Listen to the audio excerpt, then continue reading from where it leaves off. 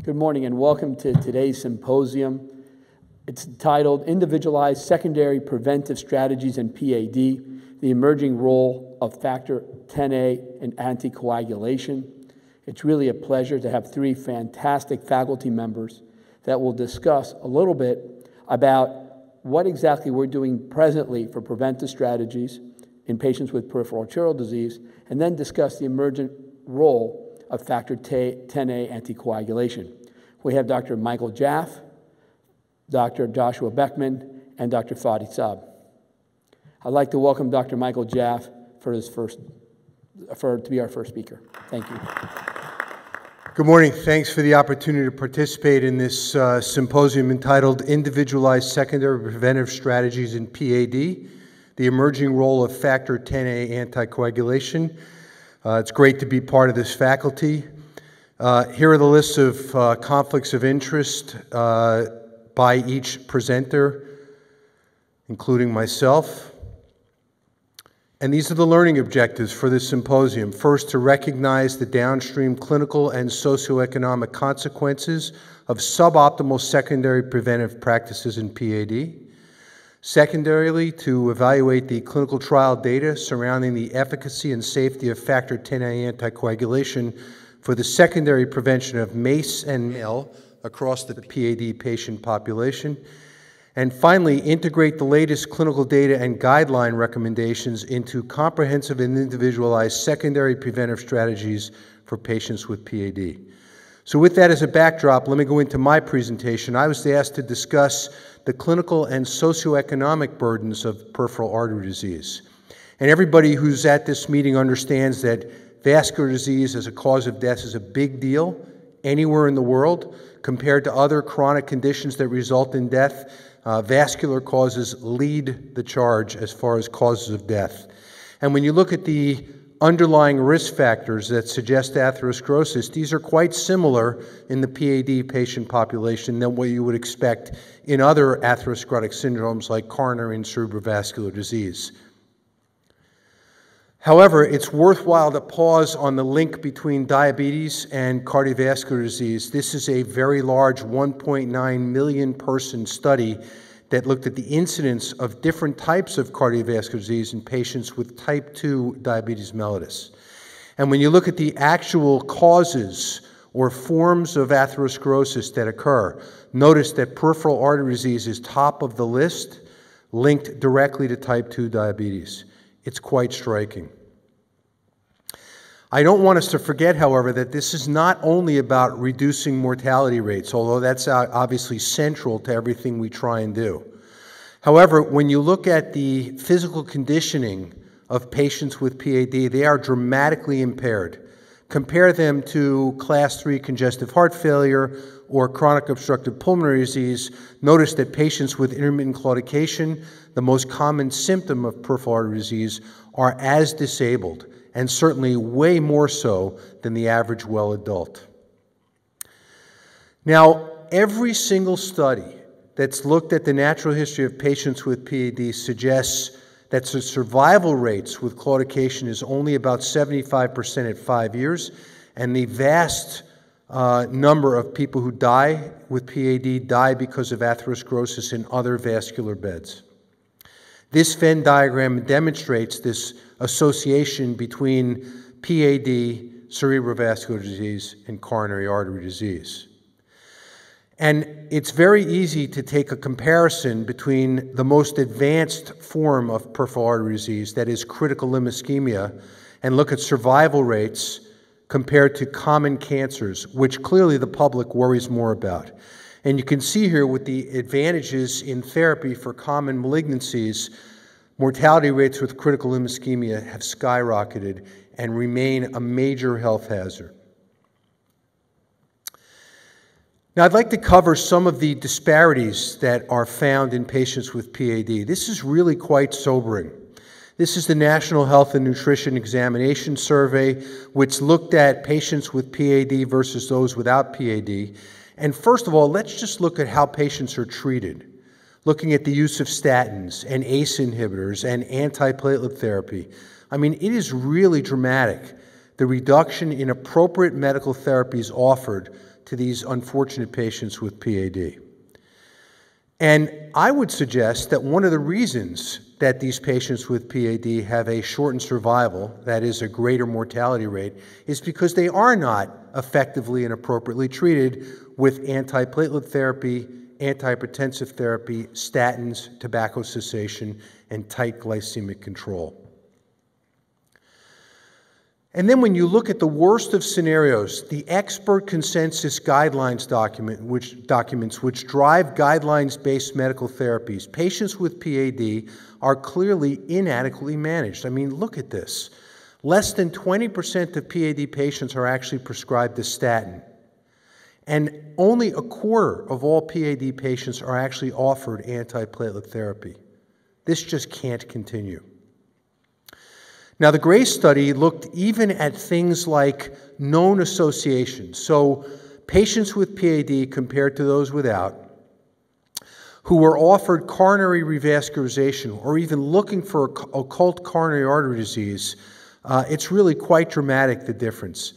The same story about the lack of medical therapy prescribed. This population of patients is disadvantaged. Even things like counseling on smoking cessation, which just should be part of every visit with every PAD patient. Here's the aspirin example. Here's the lipid-lowering therapy. Here's aspirin at discharge. That's in patients who've just been hospitalized for PAD. It's really under-recognized and undertreated. And then finally, in the PVI registry, part of the American College of Cardiology NCDR registry. These are patients who actually were coming for a peripheral vascular intervention. That is, their diagnosis has been made, and it's been determined that they need a revascularization. Notice that in patients who undergo a revascularization and have a prior history of coronary artery disease or other previous peripheral interventions, even after peripheral vascular intervention, not the entirety of the population is treated with effective anti-atherosclerotic therapy. And it's quite clear that the likelihood of having an adverse peripheral artery event is higher in the patients with diabetes. And so clearly, this is a population that needs aggressive attention. Now let's look at individual subtypes, populations that are really disadvantaged. Let's look at the elderly. After all, atherosclerosis is a disorder of the older age population, and certainly the elderly have a higher prevalence of lower extremity peripheral artery disease. They have a reduced ability to report their walking limitations. 15 to 20% of the elderly population can't walk on a treadmill to undergo basic testing. If they need a procedure, their success rates are lower, the complication rates are higher, and the costs increase with age. What about women? Interestingly enough, as the populations of men and women with PAD age, there's similar prevalence of PAD in women to men. They present at an older age and have a greater list of comorbidities at the time of their diagnosis. They're less likely to have classic symptoms of claudication. Similar story in coronary disease, where they'll have atypical angina. Their baseline ankle brachial index at the time of diagnosis is lower, suggesting that they have a higher burden of atherosclerotic disease of the lower extremities. They have lower exercise capacity, a worse quality of life, worse outcomes after vascular surgery, and more often undergo repeated endovascular procedures to improve their symptoms and limb salvage. And what about minorities? So over the past several years, more data is coming out about minorities with PAD. Take, for example, African Americans who have a higher PAD prevalence than non-Hispanic whites and Hispanics. African Americans are more likely to undergo non-invasive imaging than they would to undergo catheter-based angiography and intervention. Because of that, they present later in their disease course, so they'll present with much more severe PAD, that is critical limb ischemia, than in patients with claudication. They are more likely to have repeat interventions to give them some sort of an outcome, and in fact, their long-term outcome is not as good. And then finally, African Americans and Hispanics have poorer outcomes than non-Hispanic whites following vascular surgery. This is a recent study that looked at the influence of race on the management of lower extremity ischemia, you can see that there was quite a difference between the African American population and the overall population when you look at amputation rates. This is looking at the odds ratio of having a significant adverse outcome in populations who are African American versus the entire population. And as patients age, the amputation rate rises in the African American population versus the non-Hispanic white population. Finally, one of the most sobering stories of all is, believe it or not, even disparities exist based on income. This is actually a map of Los Angeles County, and it shows you that the poorer the population, the higher the risk of amputation in patients with diabetes. This is again showing you income levels below 200% of the poverty level. So really marked discrepancies in one county, in one city, in one state in the United States for outcomes and amputations. And then this is really intense. Look at Malibu and Beverly Hills. Those are not exactly communities that one would consider lower socioeconomic classes. Compare their amputation rates, which are way at the bottom, to those everywhere else in the state of California. Really sobering. Now, finally, what about the costs of care for PAD? Well, we know that readmission rates after hospitalizations are a driver of cost. And the 30-day readmissions after revascularization for critical limb ischemia is 1 in 5. So that's quite high. We also did a study looking at the Medicare population to try and figure out if the decision about initial endovascular therapy drove cost. So what we did was we did this cohort study. This has been submitted for publication, taking patients who were treated from July of 2015 through December of 2016 with any endovascular therapy for Rutherford class 1 to 4 claudication or rest pain. We followed their care for 1 year after their index procedure. You can see that drug-coated balloons, which were released a quarter before we started collecting this data, has increased quarter over quarter since they were released. You'll notice here that drug-coated balloons have the lowest initial and 365-day cost to Medicare. They have the lowest retreatment rates of all the different comparative therapies. And when you look at what would happen to the Medicare budget if all patients received DCB as their initial treatment, you would save Medicare on an annual basis over $110 million. So in conclusions, PAD is a common disorder. It's associated with impaired physical functioning and longevity. Patients with PAD are undertreated. The socioeconomic class, race, and gender all reflect inadequate treatment and increased risk of adverse outcomes. And modern management of PAD is very expensive. It's incumbent upon us to recognize these patients and give them full-court, aggressive anti-atherosclerotic therapy to prolong their lives and improve their quality of life. Thanks very much for your attention. Michael, that was fantastic. With that, I'd like to welcome our second speaker, Dr. Joshua Beckman. Well, good morning, everyone. I want to thank the organizers for allowing me to participate in this really interesting session. My charge today is to discuss the successes and challenges in secondary preventive strategies in PAD. Here are my disclosures. Some of them are relevant, but not really to this process. These are more about some of the newer medications.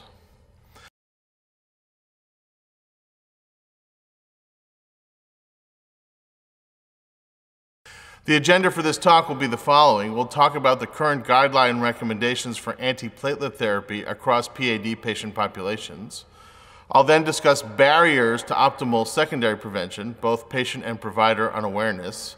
We'll talk about lack of guideline adherence and the persistent need for intensification in key populations. And then we'll talk about translating evidence to practice, the clinical implications, and daily management of our patients.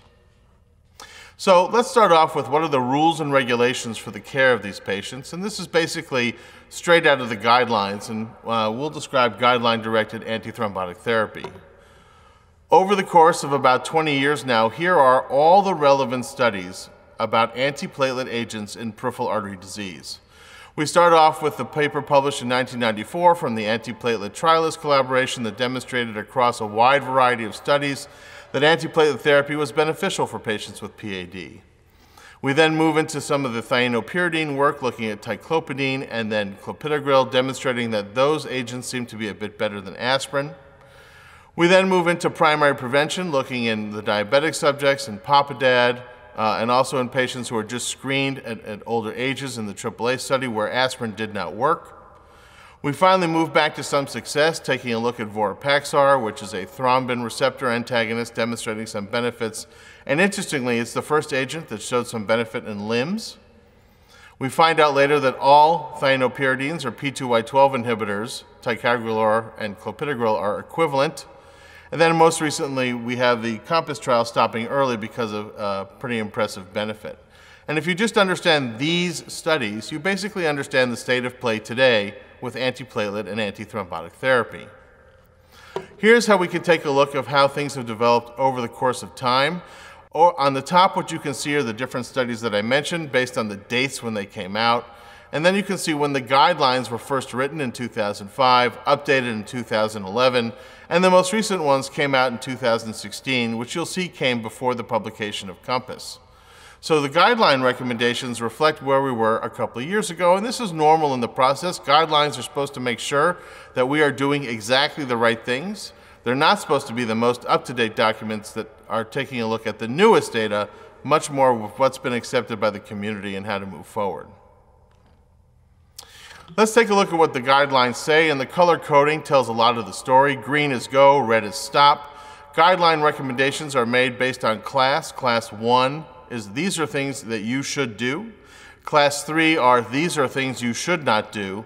And 2A and 2B separate into should probably and should probably not, maybe on an individualized basis. And so what you can see here is that for the patients that have symptomatic peripheral artery disease, everybody needs an antiplatelet or antithrombotic agent, either aspirin or clopidogrel. For the asymptomatic peripheral artery disease patients, you can be on either one, again, aspirin or clopidogrel, and that is basically where our you should be doing these things kind of ends. We have data demonstrating that aspirin or clopidogrel in patients with borderline PAD doesn't really work, so don't do it. We have patients who are on both agents, dual antiplatelet therapy, or DAPT, as you see on the screen. That was tested in a large clinical trial and didn't work in patients with PAD. We also know that it didn't reduce limb events either. Vorapaxar was one study, and in the way that we evaluated it, it didn't seem to have much of a reduction in the major adverse cardiovascular events, although it did seem to have some impressive limb events. But because it's one study and wasn't repeated, it's maybe. We know that anticoagulation to keep open vein grafts is really just based on small studies and more practice rather than evidence, so use it on an individualized basis. And we also know that the use of anticoagulation with warfarin is frankly harmful and causes more intracranial hemorrhage and should not be used routinely in our patients with peripheral artery disease. So now that we know what to do with antithrombotic therapy, what are the barriers to discovery? How come we can't find the magic map to get us to the point of treasure? Well, I want to first review quite quickly what have we been doing over the course of the last couple of decades. And the first study here comes from the National Health and Nutrition Examination Survey. This is put out by the federal government every 5 to 6 years, looking at all patients in the population. And what you can see, just take a look at the patients who have peripheral artery disease in the left column. Only 64% of them were on an aspirin, and only about 70% were on a statin. And if you take a look at the patients who don't have coronary artery disease, you can see that a large number of these folks remain off the key therapies. We move up in time by about 5 years to a surgical trial of patients, all of whom were revascularized for critical limb ischemia. And even in this group of extraordinarily sick PAD patients, you can see that aspirin was only used in about 80% and statins in less than half. It's clear that through the first decade of this century, we were not using medical therapy appropriately to reduce adverse events. We move forward in time to the Viborg screening study, which was done in 50,000 people in Northern Europe. And again, you can see here that these were the folks who were collected around 2010 to 2012. Statins are used in only 60%, antiplatelet therapy used in only 60%. So far, over the course of about 15 years, we have made not one improvement in our usage of medicines that have been demonstrated to reduce adverse events in our patients. Finally, we can take a look at the Euclid study. This was about 8,000 patients, published in 2017. And what you can see here, and I think something that will be important to understand later, is that all the patients here had peripheral artery disease. But if the patients were recruited on the basis of needing a revascularization or procedure, they were much more likely to get therapy than if they were just recruited because they were found based on a physiological test, the ABI. What this tells me is that interventionalists are well poised and commonly use these therapies, at least in part to make sure that their therapies work. Patients who have peripheral artery disease but do not need an intervention are treated far less well, as you can see here by looking at the right column. This tells me that we either have a lot of work to do or a lot of opportunity to really improve how our patients are doing. The other thing is that I don't think anybody takes off the shoes and socks of patients when they come into the office. I mean, I myself have gone to my own primary care physician. He has done his full clinical examination, and we're talking about things like blood pressure and cholesterol. And I say, Will, how come you didn't take off my shoes and socks to feel my pulses? And he sort of looks at me and he goes, well, you know, for you, you could do it better than I do it. But I actually think that this doesn't happen commonly in the office at all. And when I ask around, maybe 10–20% of the folks take off the shoes and socks of their patients routinely. But if what you can see here from this really interesting study, a small study of 18,600 men, is that if you can't feel the pulse, there's a really good chance that the patient has peripheral artery disease and needs to be diagnosed with a simple test, the ankle brachial index. And in fact, if they don't have any of the 4 pulses in their feet, half of them will have PAD. It is not hard to diagnose this disease. We're just not doing it. And so one of the things I would say is, if we only looked a little bit in the older folks, we would find it all over the place.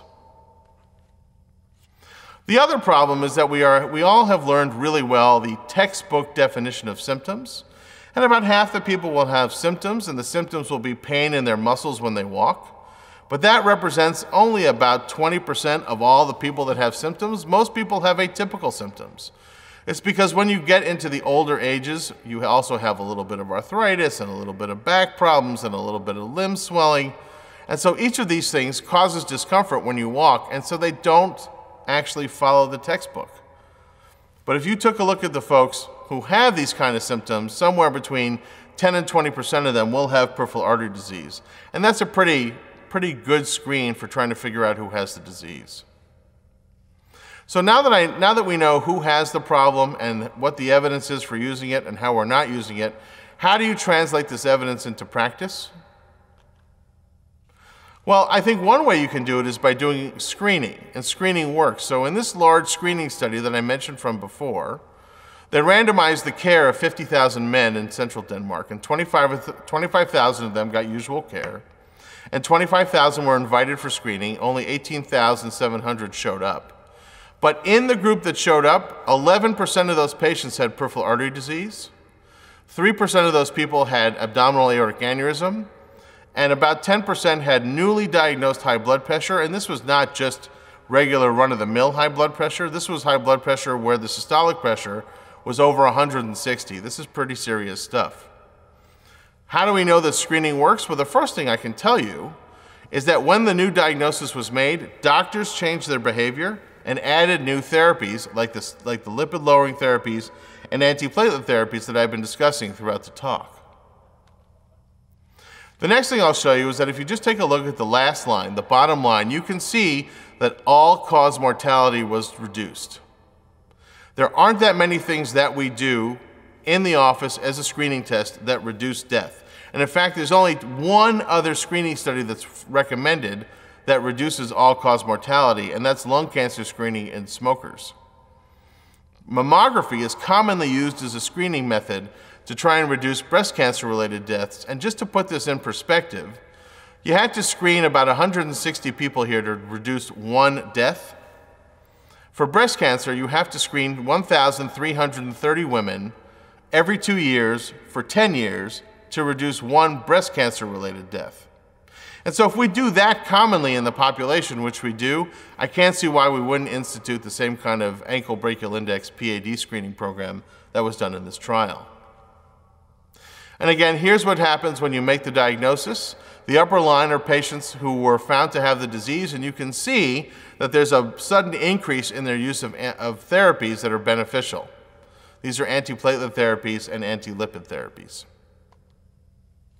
Now, for me, I think if I had to make one intervention here, my goal would be to find the people that are doing either surgeries or angioplasties in the lower extremity. Why? Because they also want to make sure that their procedures work. So I think that is the group of people who should be trying to institute much better medical therapy. There's a couple of things that come along with being able to do procedures. One, the doctor that referred the patient to you thinks you are the expert. And if you are the expert and you do it, they will not change your medical therapy. Two, we are finding the sickest patients and making sure that all of them get the right therapies. And three, this is a very large cohort of patients that will come to get care even if we don't necessarily pick it up first. So I think this presents a great opportunity. This presents the opportunity for specialists to demonstrate their expertise. And then once specialists demonstrate their expertise, people in primary care will follow their lead and extend these therapies out to other patients that need them. So in conclusion, I'll say the guidelines are current as of 3 years ago.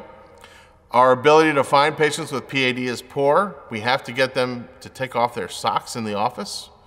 Our treatment frequency of PAD is mediocre, and we can do a lot better, and it doesn't have to be that hard.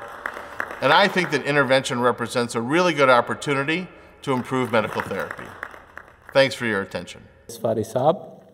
I'm a cardiovascular specialist, and I am privileged today to speak about the role of factor Xa anticoagulation in patients with peripheral arterial disease.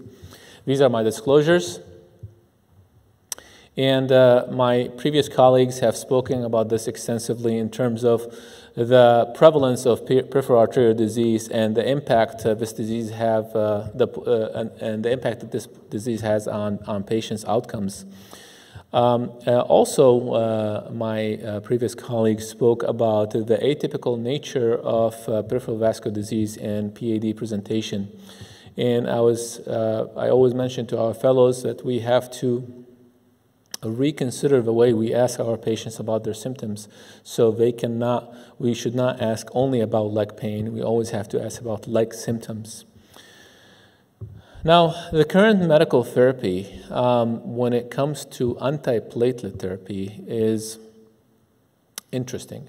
What I'm going to try to do today is kind of take you through my thought process in terms of antiplatelet therapy selection for patients with peripheral arterial disease and critical limb ischemia. Because not all the trials have examined this patient subgroup, especially the CLI subgroup, when it comes to antiplatelet therapy. So for example, this is an older trial, the Haynes trial. Basically, 30% of the patients were taking statins. About 25% of the patients were on ACE inhibitors. 35% of the patients were only receiving aspirin.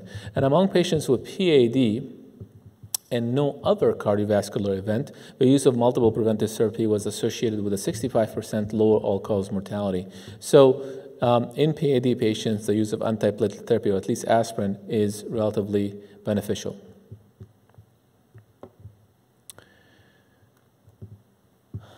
When you look at the aspirin therapy alone, so you have multiple trials, and again, they were touched on a little bit before, but I'm going to try to focus on the PAD population and the CLI population. In the POPAD and the AAA trials, compared low-dose aspirin to placebo in patients with low ABIs. However, neither study was able to demonstrate a reduction in fatal and non-fatal cardiovascular events or revascularization with aspirin monotherapy. And it is worth mentioning that those patients notably were low-risk patients because their ABIs were borderline, 0.9 to 0.99. When you look at this meta-analysis looking at 18 trials involving about 5,000 patients, patients who were taking aspirin monotherapy, there was a non-significant reduction in cardiovascular events. Now, this is looking at the whole patient population.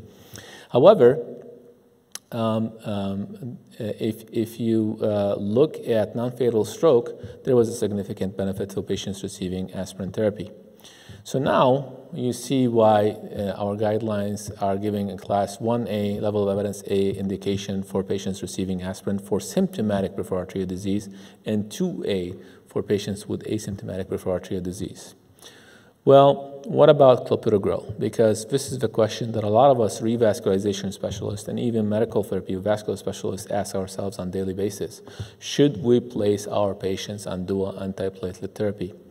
And the fact is the majority of patients around the country are by default placed on dual antiplatelet therapy post-revascularization. So let's look at the evidence behind that. If you look at clopidogrel monotherapy, it was associated with small benefit compared to aspirin therapy alone. That was evident from an older cardiology trial, the Capri trial. So Plavix versus aspirin, there is a slight advantage to patients being on clopidogrel. However, there was a 23.8% relative risk reduction among patients with symptomatic PAD. So if you see there's a common theme here, the higher the risk in those patients or the sicker the patient population or subgroups, the larger the benefit in those patients. When you look at dual antiplatelet therapy in comparison to low-dose aspirin in the Charisma trial, there's really no significant difference between both arms. So the argument to maintaining patients on dual antiplatelet therapy, generally speaking, without tailoring your therapy is somewhat weak. And however, if the patient had symptomatic atherosclerotic or atherothrombotic disease, there was a slight benefit. Obviously, we're not talking about coronary artery disease patients here because dual antiplatelet therapy in patients with acute coronary syndrome have been shown to be beneficial. Another trial looking at a propensity match scoring in patients undergoing endovascular intervention, there was a significant reduction in MACE among patients taking dual antiplatelet therapy in comparison to aspirin monotherapy. This discordant finding between this study and the Charisma trial might be explained by the inclusion of a cohort with more advanced atherosclerotic disease undergoing endovascular intervention, including greater than 50% of the patients that have CLI. So again, common theme, low-risk patient population does not necessarily benefit from dual antiplatelet therapy. When you start moving into a high-risk patient population, especially the CLI population, there might be a benefit for those patients. Another trial, the CASPER trial, clopidogrel and aspirin in bypass surgery for peripheral arterial disease patients, they studied dual antiplatelet therapy versus aspirin alone among patients undergoing below-the-knee surgical bypass. And interestingly enough, there was no difference for dual antiplatelet therapy versus aspirin alone in those patients. However, when they looked at the pre-specified subgroup analysis for those patients, they found that there was some benefit in patients that are on dual antiplatelet therapy, and they have received a synthetic graft.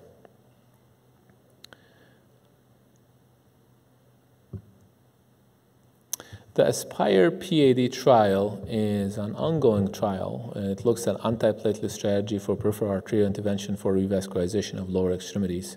It's currently evaluating comparative outcomes of 1 versus 12 months of dual antiplatelet therapy after endovascular intervention. Interestingly, the study is supposed to close enrollment in June of 2018, and if you look recently at the NIH website, you will find that this time period has been extended to June 2019. All right, so the COMPASS trial is a landmark trial looking at rivaroxaban low dose, 2.5 milligram therapy plus aspirin in comparison to rivaroxaban alone, 5 milligrams BID, and the third arm was aspirin monotherapy with 100 milligrams. And the primary purpose of a COMPASS trial is to evaluate whether treatment with rivaroxaban plus aspirin or rivaroxaban alone is better than aspirin alone for the prevention of heart attack, stroke, cardiovascular death in patients with coronary artery disease and peripheral arterial disease. And the results were really encouraging and interesting. It was evident that patients who received low-dose rivaroxaban 2.5 milligrams BID plus aspirin in comparison to aspirin monotherapy, they had significant benefit in the decrease of cardiovascular death, stroke, and the composite endpoint of those major outcomes. And if you look at that benefit, you will notice that the benefit extends to coronary artery disease patients, and also extends to patients with peripheral arterial disease. What about bleeding? Because it's antithrombotic therapy. It's 2.5 milligrams twice daily.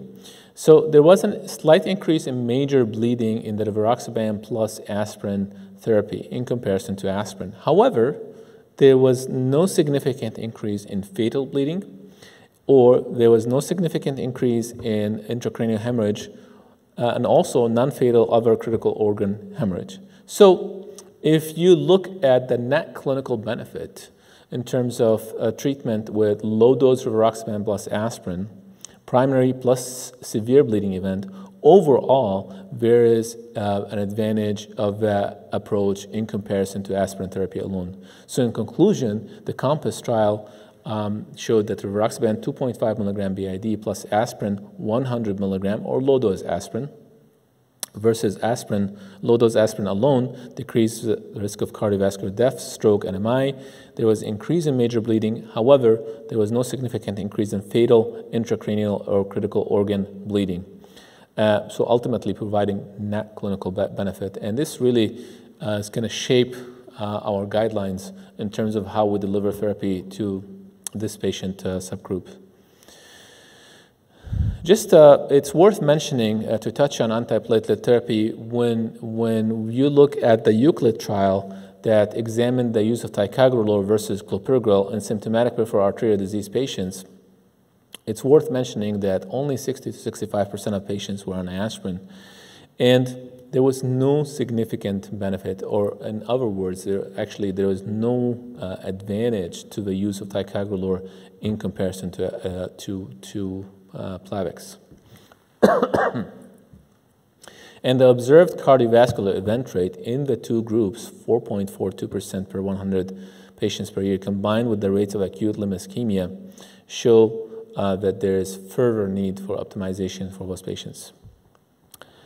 Also, it's worth mentioning that they had about 5% of the patients in the Euclid trial that had the diagnosis of critical limb ischemia, and you can see that those patients had extremely worse outcomes, not necessarily because of treatment, but overall they had worse outcomes. They had a higher rate of cardiovascular mortality and morbidity versus those patients without CLI. Now, we are extremely excited about the Voyager trial. The Voyager trial is finally examining the treatment of rivaroxaban in patients that underwent revascularization. Now, granted, this revascularization might be endovascular, endovascular or surgical for a lot of those patients. And those patients are being followed at 1, 3, 6, and every 6 months thereafter. This is an international trial, multi-center, being led by Dr. Hyatt. And the primary endpoints that we're looking at are cardiovascular death, MI, ischemic stroke, acute limb ischemia, and major amputation. This is an important difference from the COMPASS trial. Remember, the COMPASS trial is looking at stable PAD, stable coronary artery disease patients, not necessarily undergoing revascularization. And also, it's worth mentioning that the Voyager trial will be looking at acute limb ischemia and limb loss for those patients. So those are sicker patient population with a higher event rate. So we're very excited to see the results of the trial, and we'll see the impact that this treatment strategy will have on our patients. So in conclusion, optimal strategy for antiplatelet therapy is not clear. Tailored therapy will be important in complex peripheral vascular and CLI patients, and anticoagulation with antiplatelet therapy appears to have favorable outcome in certain PV and stable coronary artery disease patients. Thank you. All right. Good morning, everybody, or good afternoon, depending on where you are. My name is Fadi Saab. I'm a cardiovascular specialist from Advanced Cardiac and Vascular Centers in Grand Rapids, Michigan. And it's my pleasure today to have an esteemed panel of physicians joining us today to talk about individualized secondary prevention strategies in PAD and the emerging role of factor Xa anticoagulation. It is my privilege to present my co-panelists, Dr. Michael Jeff, Dr. Joshua Beckman, and Dr. Constantino Pena.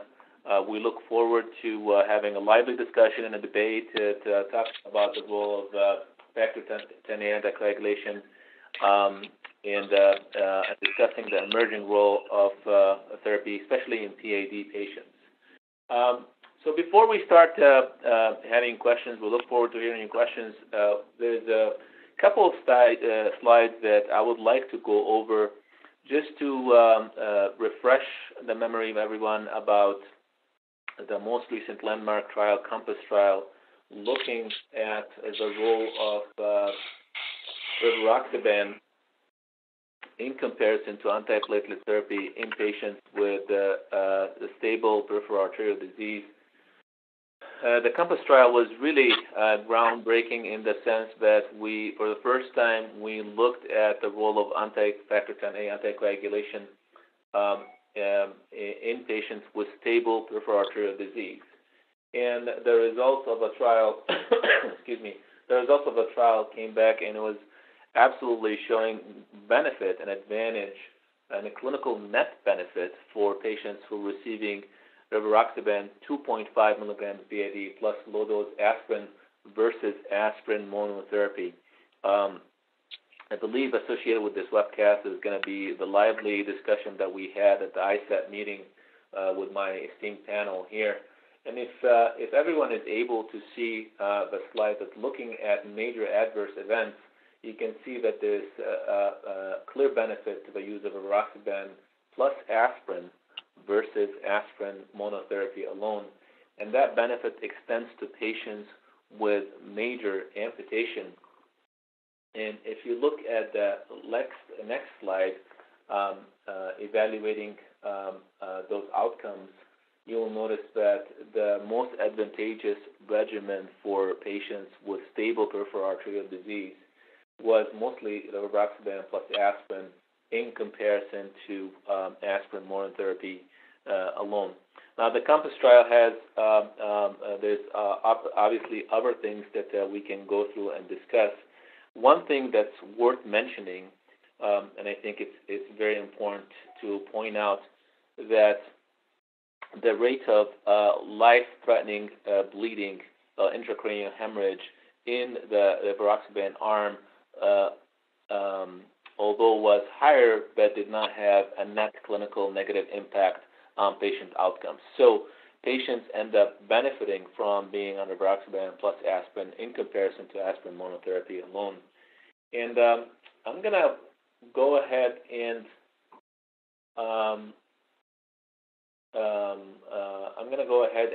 ask one of our esteemed panelists here, Dr. Jeff.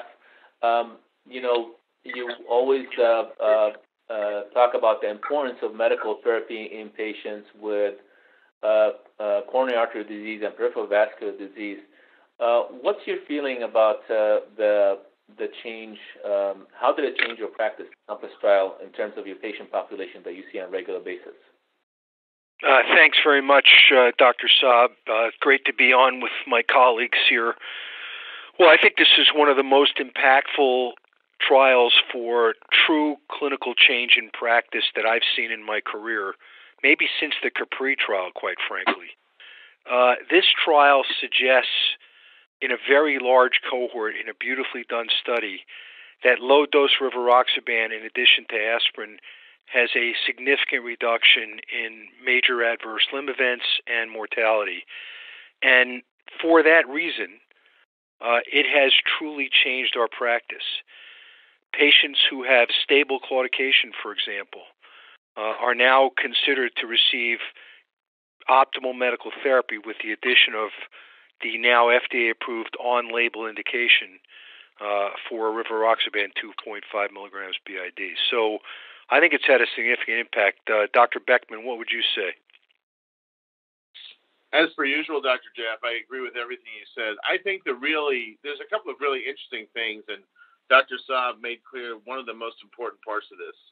I think most of our medical therapy in the past has been directed primarily at cardiac outcomes and stroke outcomes in an attempt to reduce events like death, heart attack, and stroke. We haven't really had, with few exceptions, medications that can significantly affect limb outcomes. Those of us who are in practice and have to talk to patients have had to do this weird two-step where we have to tell patients that they have disease in their legs and we're giving them medicines to prevent events in their heart and stroke.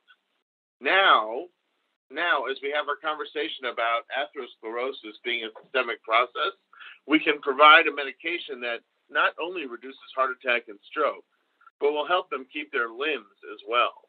And I think that provides a unique advantage and advance in this field. Josh, I think this is Tino Pena. I think that is a great point that you've made there, and the importance of now having studies that actually look at limb events and allows us to speak to our patients. I have a question concerning when you see a patient in your office identified with risk factors, and the patient's asymptomatic but has PAD. How do you transition these patients from a traditional antiplatelet regimen to the 2.5 milligram of rivaroxaban? Is there a way to start? Is there a group that you'd say would be the best way to start and build our comfort level in terms of managing these patients? Would you like me to take that one? Yeah, Josh. All right. Well, Tino, I think, it's a really good question because it's like most physicians, when there's something new, I want to try it first in the patients in whom I think it'll have the biggest benefit before I begin to expand it out to everybody. And so how I started was that I basically looked at the patients based on three criteria. One, do they have diabetes? Because the diabetic patients with PAD have a particularly high rate of adverse events. Number two, do they have symptomatic PAD or PAD that's been revascularized? Patients who have advanced symptomatic peripheral artery disease will certainly gain some benefit. And then the last criteria for me was, did they have evidence of atherosclerosis in another vascular bed? And so if you just took those three groups, which would be in the range of 60 to 70% of all PAD patients, that would be the group of people in whom I would feel really comfortable giving this a shot. Now, how do I switch over? If they're on aspirin 325, I drop them down to 81, and I add on the rivaroxaban 2.5 milligrams twice daily. If they're on clopidogrel alone, I'll change them to aspirin and start the rivaroxaban. And if they're on dual antiplatelet therapy, which outside of maybe getting some kind of endovascular procedure within the last month or so, I just stop the clopidogrel and exchange it for the rivaroxaban. Because basically, clopidogrel monotherapy has a role based on large clinical trials. Dual antiplatelet therapy does not. And there's no evidence that high-dose aspirin is any better than low-dose aspirin. So I make the switch really quickly. And I bring up the trial on the computer screen in my office, and I show them. I say the benefit here starts literally within a month or two. And they look at the information, and every patient so far has been convinced. Great. I think that's really important. I like the way you present that to the patients, and I think that that's really important. We have a question for Dr. Saab. Dr. Saab, with all the interventions that we perform that require dual antiplatelet therapy for some time post-procedure, how would you manage this now, and when would you consider transitioning a patient after a procedure to aspirin plus rivaroxaban? Tino, that's a great question, and one cannot answer that question without saying that, well, we have an ongoing the trial that finished enrollment, that a lot of us are eagerly awaiting the results. Full disclosure, I'm one of the participating PIs in the Voyager trial that's looking at low-dose rivaroxaban plus aspirin versus aspirin plus placebo in patients that underwent revascularization for symptomatic peripheral vascular disease. And to answer your question, it really revolves around how does the clinician, or how do we feel about when do you move your patient from stable, from revascularization phase to, okay, I think this patient is a stable peripheral arterial disease patient that's asymptomatic, as Dr. Beckman mentioned. And that varies depending on the patient presentation. So for patients with critical limb ischemia, unfortunately, we have not been making the switch from dual antiplatelet therapy to aspirin plus rivaroxaban, unless the patient has, if they have rest pain, the rest pain symptoms have completely resolved at 6 months, or if their wound has completely healed, then we make the switch to quote-unquote stable peripheral arterial disease / CLI patients. The number 6 months came from just anecdotally from our own experience. We have a large peripheral vascular disease population, and 6 months seems quite frankly stable enough for a lot of those patients. Also, the 6 months duration comes from the fact that we're looking. A lot of our most recent CLI trials have been looking at outcomes for CLI patients at 6 months. But I have to repeat what I just said earlier. We're really waiting for the Voyager trial to hopefully give us some guidance for a lot of those patients. But I think, Fadi, you have given us good guidance in terms of evaluation of these patients in the peri-procedural period and trying to get an idea, peri-procedural, are they still active? Is it something that's stable disease, and then make the switch? I think you need some good advice there, and we will be looking for the Voyager trial. The next question, I think, is for Dr. Jaff. Dr. Jaff, obviously you discussed about the incredible problem we have with the underutilization of cardioprotective medications in patients with PAD. Can you discuss a little bit about the types of medications you would consider when you see an asymptomatic patient or even a symptomatic patient in your office with PAD? Sure. I view those patients as coronary artery disease equivalents.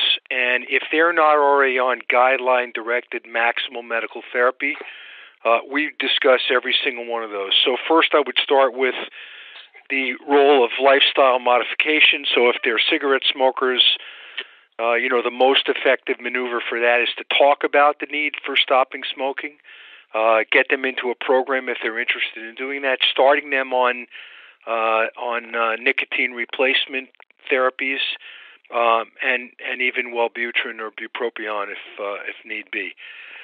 So then we talk about, if they have diabetes, the importance of the role of controlling and managing their diabetes, which would include everything around foot care and foot protection, good fitting shoes, self-examination, things like that. Then we would go into antiplatelet therapy. So that's kind of what we've been talking to this afternoon, so I won't be reiterating that. Antihypertensive therapy, I think we all would agree that angiotensin-converting enzyme inhibitors or angiotensin receptor antagonists are first-line treatments, along with calcium channel antagonists. But there's obviously a huge panoply of combination therapies for hypertension. Hyperlipidemia, these are patients who deserve maximal high-intensity statin therapy. So we would talk about rosuvastatin or atorvastatin at a high dose. And then, of course, we would get into exercise therapy, particularly if they had symptomatic claudication that didn't have features suggesting of more advanced disease requiring revascularization. Great. We have someone in the audience that's asked a question, and that has to do with what treatment regimen would you recommend for someone with normal pulse ABI but has a moderate calcium score on CT screening? So having some marker of cardiovascular disease somewhat on a screen, would that be something that you may consider a treatment regimen? I'm going to ask Dr. Beckman to see what his answer would be or what he would think about this. The first thing I do is I want to know who made the $200 for this patient to get the screening study, because I'm going to say this in the wrong way. This is a first world problem. There just aren't that many patients who want to spend this kind of money out of pocket to do their own screening.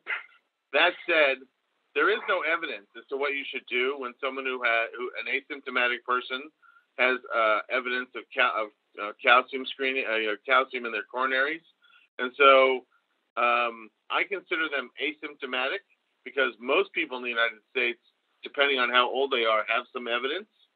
So I don't put them on an aspirin anymore because we've had 3 large aspirin trials, which are neutral to only minuscule benefits. But I'm a strong believer in statins.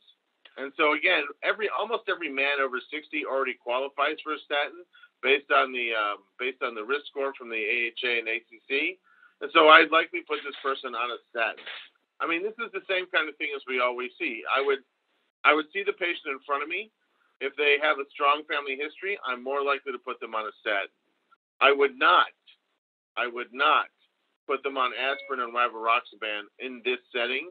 There's in no way comes close to what the patients looked like in the trial, and I do not have any good understanding of the risk-benefit analysis in this kind of person.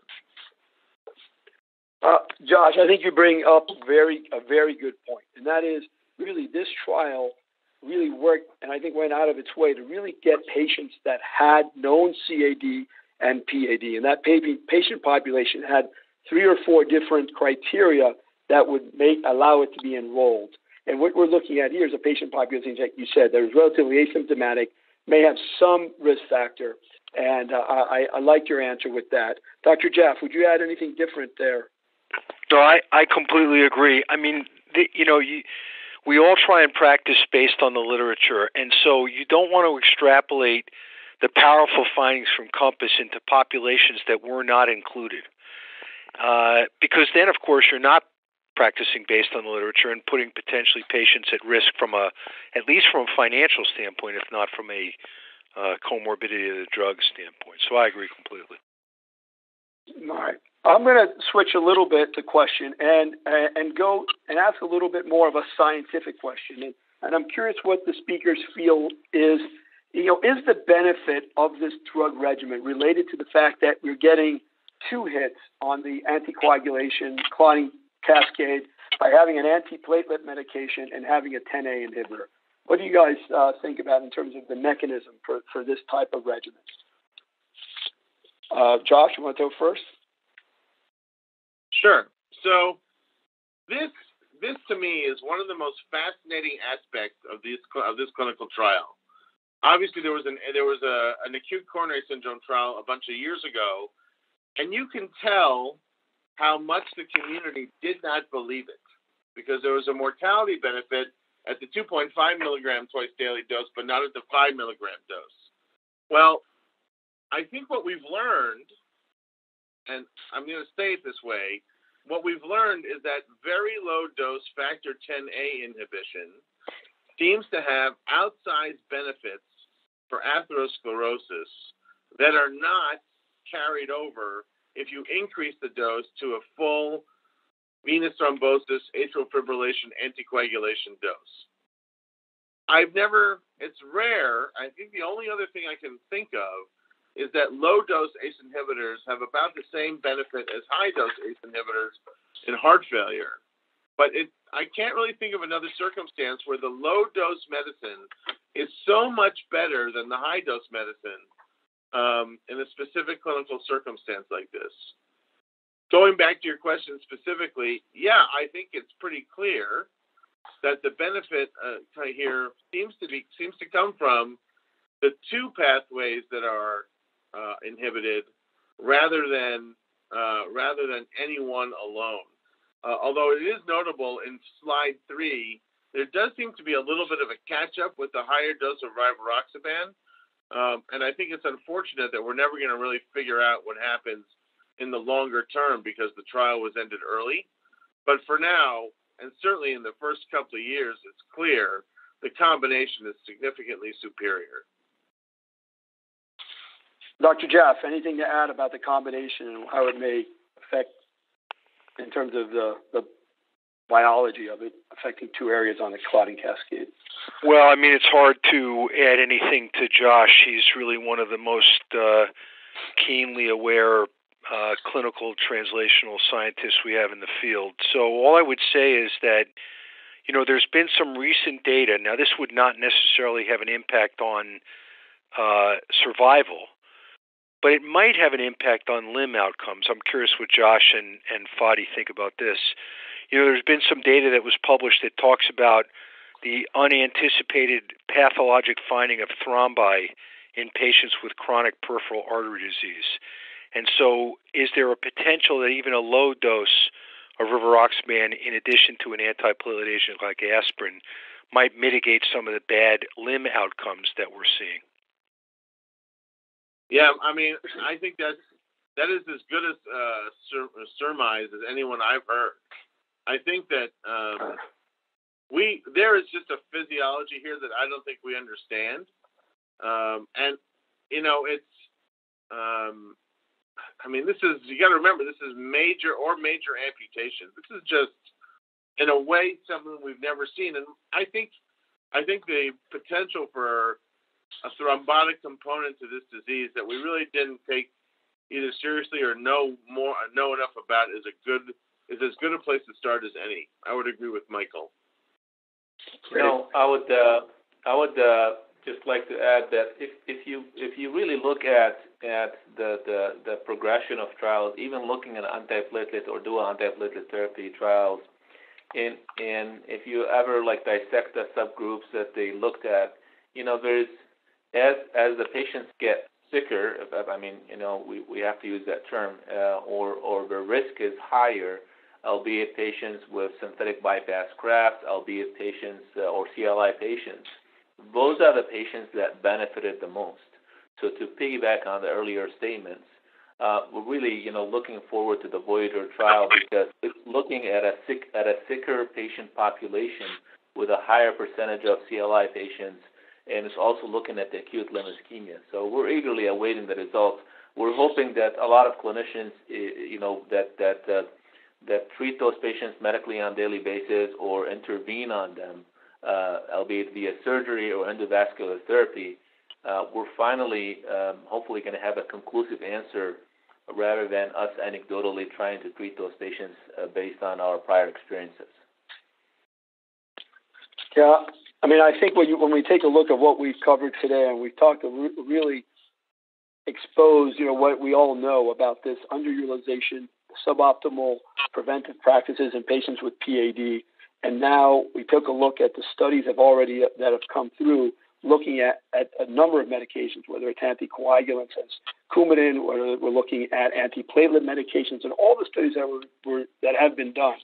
It's amazing that we have this trial now that's been released, an indication to help us treat our patients with really a male composite endpoint. So we're looking at what was traditionally just MACE, and now we've added limb events, which I think really helps us to guide the management for our patients. I can only imagine as hopefully when Voyager comes out, it's going to even give us a little bit more direction for even our sicker patients that we're treating. At this time, I wanted to thank all of our participants, all of our presenters. Hopefully this was helpful, and we can again continue to educate on how we can apply such great data, such a great study to our daily practice. So thank you very much.